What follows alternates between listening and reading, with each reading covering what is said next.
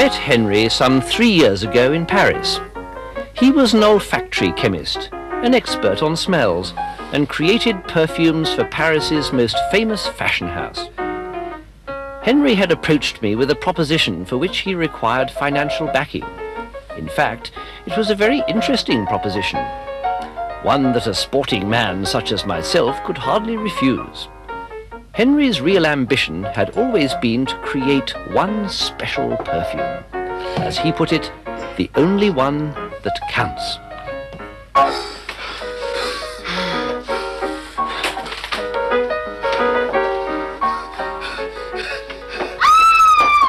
I went completely wild. I must have ripped all my clothes off. So number 1076 is the one. May I smell it? Of course. Not that it will have any effect upon a woman. Mr. Cornelius will be so pleased. Good morning, Henry. Ah, Oswald, it's good to see you. It had been quite a while since I'd been to the laboratory. I used to drop in maybe a couple of times a month, but when results failed to come quickly, I began to lose all interest. How do you do? But that day was different. I wanted to be around to share the fun. So, tell me what happened. Look, this is the most precious fluid in the entire world. I took just one tiny sniff. Just one tiny sniff. I can't remember what happened to me exactly next. I was like a dangerous animal. Hunting for a woman.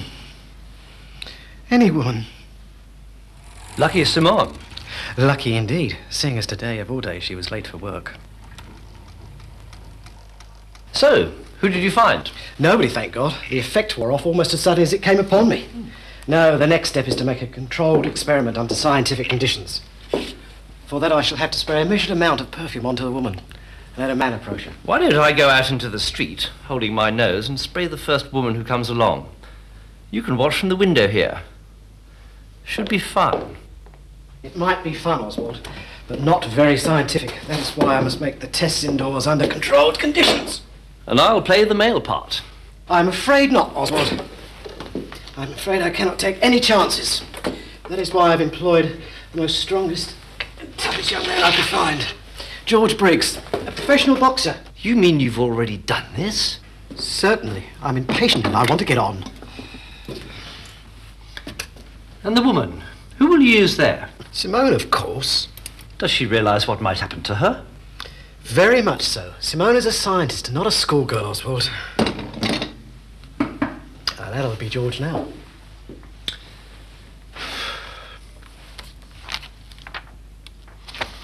I believe the fellow came thinking he was going to act in a saucy film. The business with the nose plugs must have quickly disillusioned him.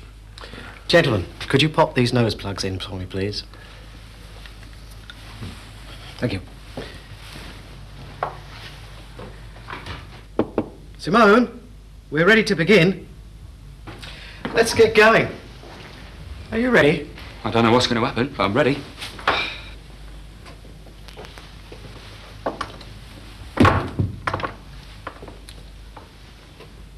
Simone, you will sit in that chair. Yes, Professor. And you, George, will stand on the 4-yard mark with your nose plug still in. We'll need photographs as proof of our achievement here today. I wish, first of all, to discover the effective range, the exact distance he is from the subject when the molecules hit. And does he start with his clothes on? Exactly as he is now. And the lady, is she expected to cooperate or resist? Neither. She must be a purely passive instrument in his hands. So, you spray something on a girl, and I walk towards her. Exactly. There's nothing to it. Get ready, please, Simone. Wait!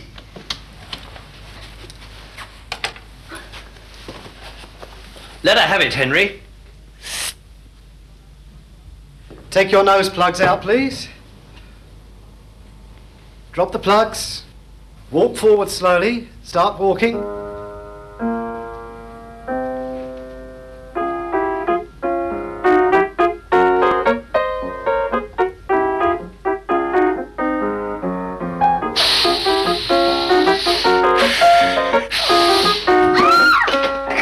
off her white overall, her dress and her underclothes.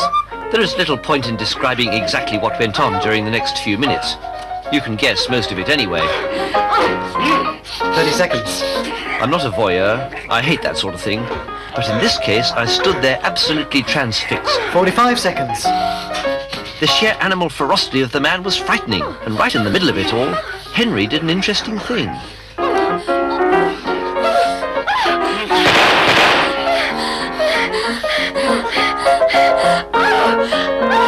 It's fantastic.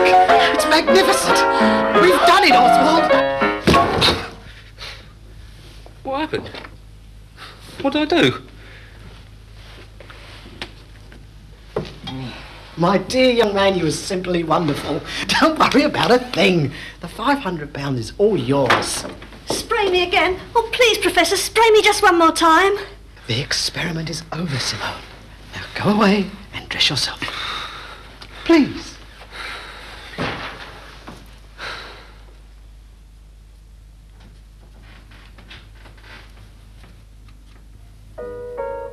Professor? Yes, Simone?